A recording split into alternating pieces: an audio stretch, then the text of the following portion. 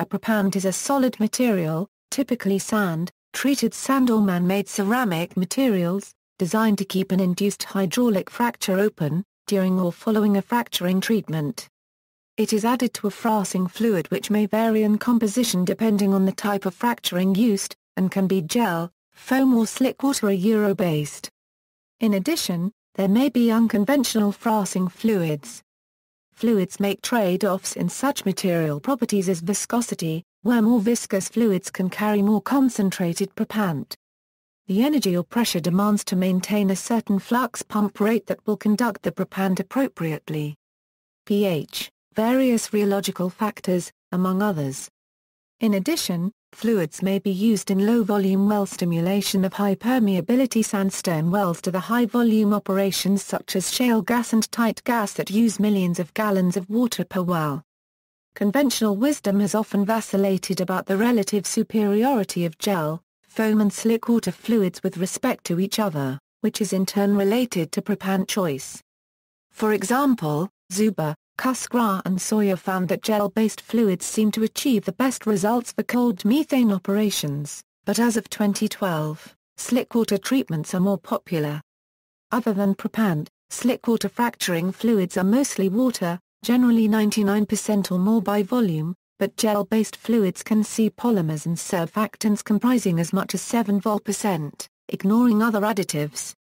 Other common additives include hydrochloric acid, friction reducers, guarantee gum, biocides, emulsion breakers, emulsifiers, 2-butoxyethanol, and radioactive tracer isotopes.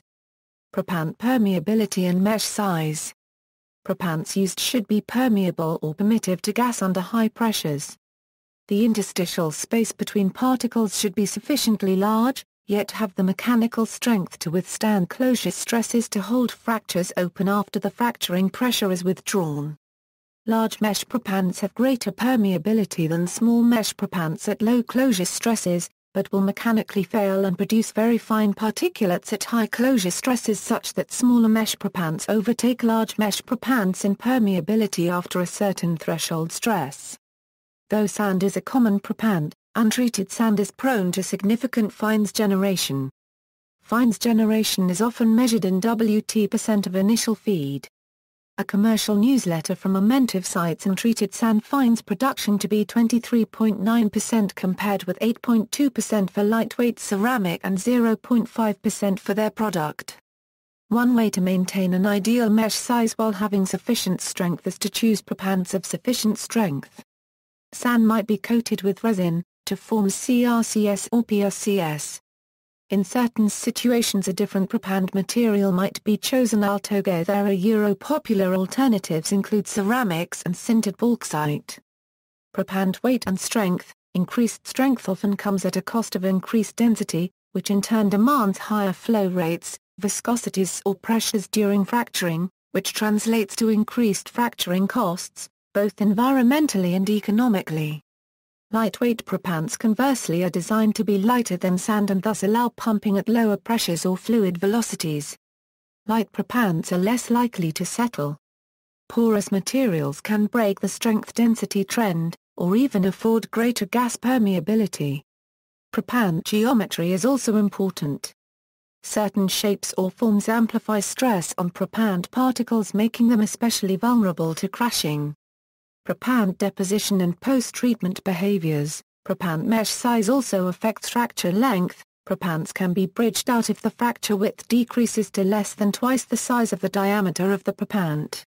As proppants are deposited in a fracture, proppants can resist further fluid flow or the flow of other proppants, inhibiting further growth of the fracture.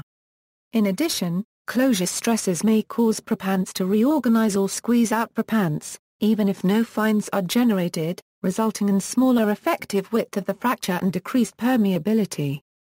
Some companies try to cause weak bonding at rest between proppant particles in order to prevent such reorganization. The modeling of fluid dynamics and rheology of fracturing fluid and its carried proppants is a subject of active research by the industry. Pant costs. Though good proppant choice positively impacts output rate and overall ultimate recovery of a well, commercial proppants are also constrained by cost. transport costs from supplier to site form a significant component of the cost of proppants. Other components of fracturing fluids, other than proppant, slickwater fracturing fluids are mostly water, generally 99% or more by volume, but gel-based fluids can see polymers and surfactants comprising as much as 7%, ignoring other additives. Other common additives include hydrochloric acid, friction reducers, guarantee gum, biocides, emulsion breakers, emulsifiers, and 2-butoxyethanol. Radioactive tracer isotopes are sometimes included in the hydrofracturing fluid to determine the injection profile and location of fractures created by hydraulic fracturing. Patents describe in detail how several tracers are typically used in the same well. Wells are hydraulically fractured in different stages. Tracers with different half-lives are used for each stage. Their half-lives range from 40.2 hours to 5.27 years. Amounts per injection of radionuclide are listed in the U.S. Nuclear Regulatory Commission guidelines. The NRC guidelines also list a wide range of radioactive materials in solid, liquid and gaseous forms that are used as field flood or enhanced oil and gas recovery study applications. Tracers used in single and multiple wells. In the U.S., except for diesel-based additive fracturing fluids, noted by the American Environmental Protection Agency to have a higher proportion of volatile organic compounds and carcinogenic BTEX, use of fracturing fluids in hydraulic fracturing operations was explicitly excluded from regulation under the American Clean Water Act in 2005, a legislative move that has since attracted controversy for being the product of special interests lobbying. See also, List of additives for hydraulic fracturing. References